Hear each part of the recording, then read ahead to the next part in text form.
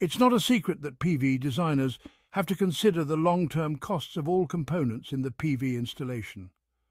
Everything from groundwork to cabling and even shading has to be considered before the work starts, because any alterations to a large-scale project will cost both time and money. Additionally, there's the problem of upkeep.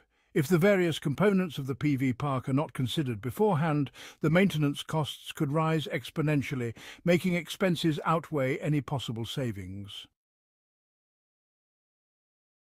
But with sufficient energy production as the goal of any PV system, one of the important elements of a PV project is the solar trackers. Essentially, they can affect the overall efficiency of the park by tracking the sun's movements, which increases the energy yield. What are solar trackers? Single axis. As the name suggests, single-axis trackers move on one axis only. It can be east-west or north-south oriented. The trackers are usually automated, meaning the tracker has a structure in place that moves the panel based on the sun's direction, ensuring prolonged exposure to direct sunlight. In general, a single-axis tracking system could be about 20% more efficient than a fixed tilt system. Single-axis trackers can be decentralized or centralized. Decentralized trackers work on a single PV module, while centralized ones can move the entire row. Single-axis trackers are commonly used in large-scale projects such as PV parks. Dual-axis trackers do much of the same as the single-axis ones, but they have one additional axis they can move on. This ensures the panel is always facing the sun, regardless of the direction it's coming from. It's worth noting that dual-axis trackers are more expensive than single-axis. However, looking at a long-term investment, dual-axis trackers ensure the PV system produces more energy than other types of trackers. Dual-axis trackers are usually used in smaller-scale projects due to installation and maintenance costs. They also have a shorter lifespan than single-axis trackers. When to consider solar trackers? Limited space. If the PV project needs to be designed with limited space in mind, solar trackers could increase the efficiency and yield without requiring extensive alterations. For example, if the park relies only on a fixed tilt system, it will need more space and more groundwork to place the modules to match the output of the one with solar trackers that can capitalize on the prolonged exposure to the sun. Costs. When it comes to solar trackers, you need to consider short-term and long-term expenses and income. Panels with solar tracking will cost more than a fixed tilt system, both in terms of initial purchase and maintenance. However, they will generate more energy, which can outweigh the introductory costs. Obstructions.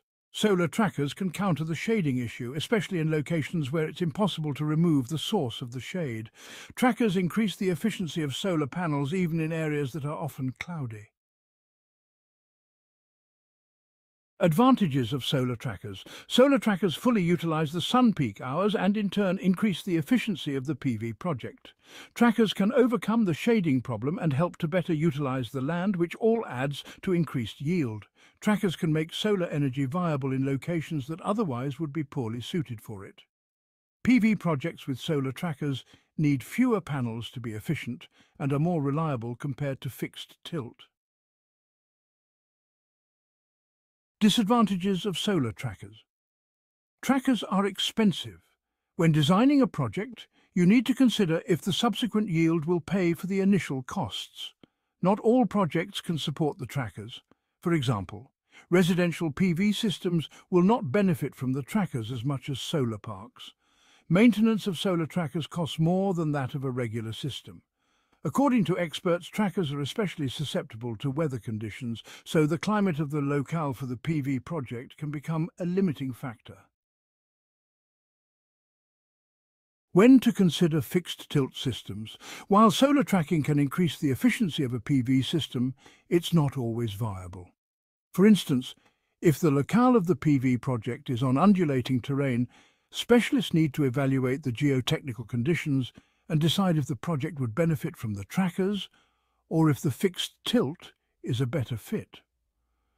The same goes when the site is on steep slopes, there's limited space for panel movement, or when there are obstacles that cannot be removed.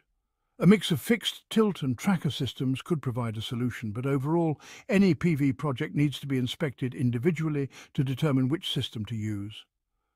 Fixed tilt system. Conclusion. Which trackers should you choose? When deciding what system to use, you should consider variables that are unique to your project. Solar trackers are more susceptible to weather-related events, which increases the maintenance costs, so they work best in regions with sufficient irradiation. And while the same goes for fixed tilt, the tracker system can be more efficient with less land availability. On the other hand, in locales that are cloudy, fixed tilt systems might be less efficient than trackers because they maximize energy production. Overall, project costs also need to be considered.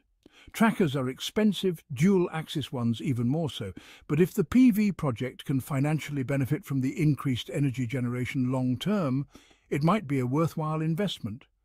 Alternatively, if you're designing a smaller-scale project, fixed tilt might be a better fit, as it has lower construction and maintenance costs.